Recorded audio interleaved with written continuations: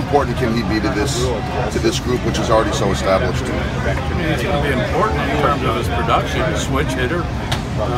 You know, he can hit anywhere in the middle of the order and be productive, but he brings, you know, a great personality into a locker room filled with great personalities, and he's just going to mesh perfectly with our group. You talk about his versatility and switch hitting and all that. How nice is that for you, just to have that kind of flexibility, that versatility for your lineup? I mean, it doesn't matter as long as you're productive. I mean, I like the fact that he can switch hit, but what I like, and what's nice for all of us, is his production that he brings to our lineup. He brings a veteran bat, a veteran presence, you know, in that lineup. He's an outstanding run producer.